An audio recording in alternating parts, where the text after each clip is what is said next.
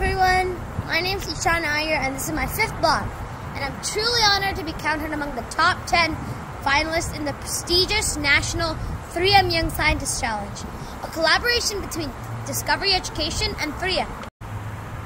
Have you ever paused to imagine the world without colors, without the ability to see the smiles on your loved ones' faces, or the beauty of nature? Close your eyes for a moment and think about how challenging it would be to navigate a world you can't see. Now, consider the profound impact of being unable to communicate with those around you in the same way. Imagine the isolation and frustration that might come with it. But today, I want to share a remarkable device that has the power to bring light to the lives of those who live in darkness, both figuratively and literally. This device isn't just about technology. It's about enabling connection, independence, and empowerment. Reflecting on the genesis of my Braille device, my inspiration stemmed from the extensive research on Braille literacy. Learning that only 7.8% of blind children are proficient in Braille, and considering the staggering global figure of 285 million visually impaired individuals, with 39 million being blind, I felt compelled to take action. This drive felt me to conceive the Tactile Electronic Braille Display Device, or TED. Its purpose was dualfold: to aid children in learning Braille and to convert regular text into Grade 1 Braille. Today, I'm thrilled to introduce the TED 2.0, which boasts an impressive array of new features. Display of contracted Braille, integration with an app to receive messages and transmit electronic signals to solenoids for precise Braille representation. Display of capital letters and numerals, operation at 5 volts and 2.5 amperes, synchronization of LEDs, displays with solenoids for simultaneous Braille symbol representation. Facilitation of Braille education by enabling Braille teaching through text transmission. A succinct overview of my project reveals its components: an Arduino Uno, solenoids, a display, LEDs, a breadboard, an Edge 005 Bluetooth module, transistors, and jumper wires. The casing is thoughtfully crafted by 3M materials.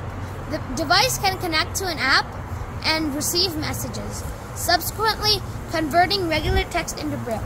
The significance of my project is profound, and it bridges a crucial communication gap for the blind community and plays a pivotal role in Braille literacy education for children.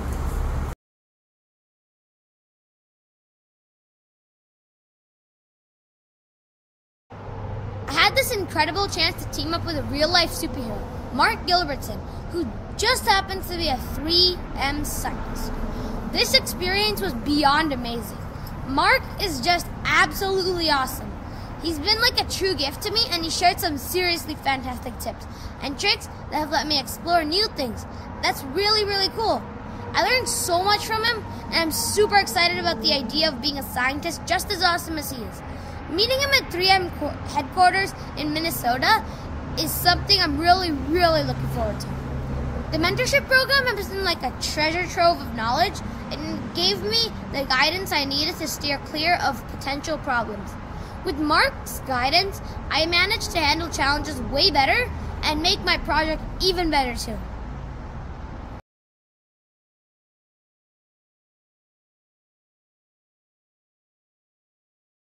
What is one word to summarize this summer mentorship?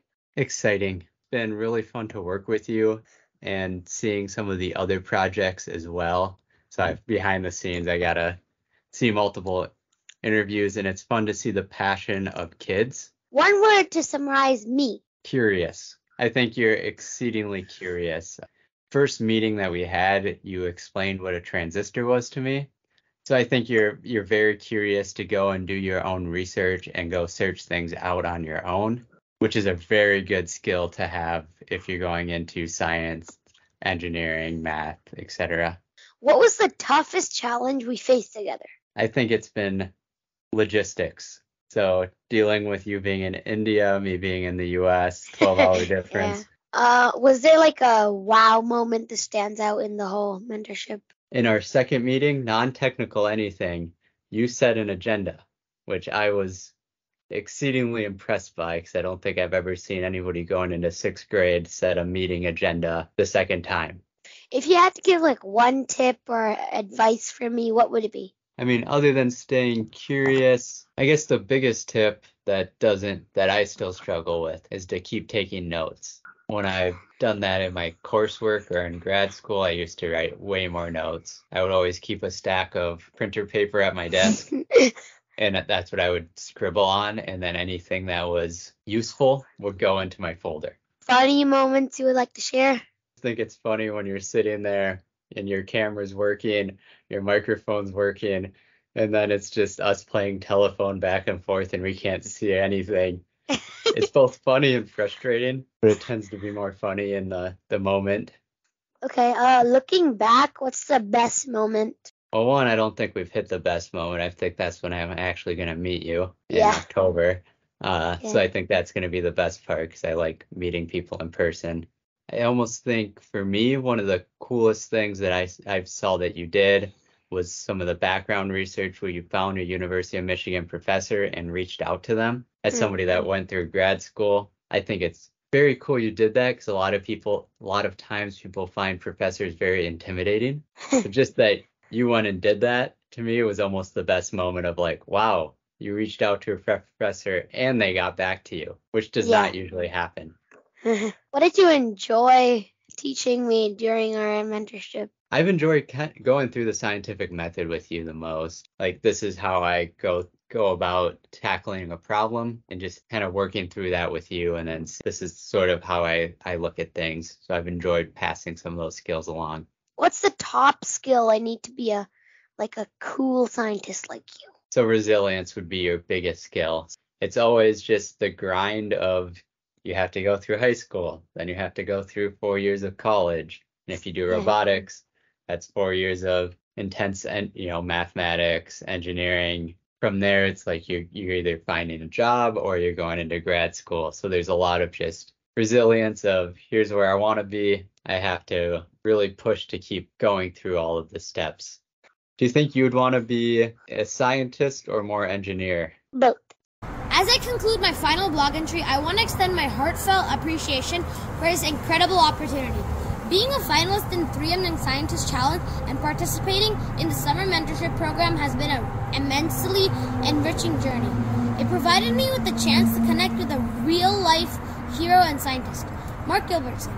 Throughout this remarkable experience, I've undergone significant personal and intellectual growth.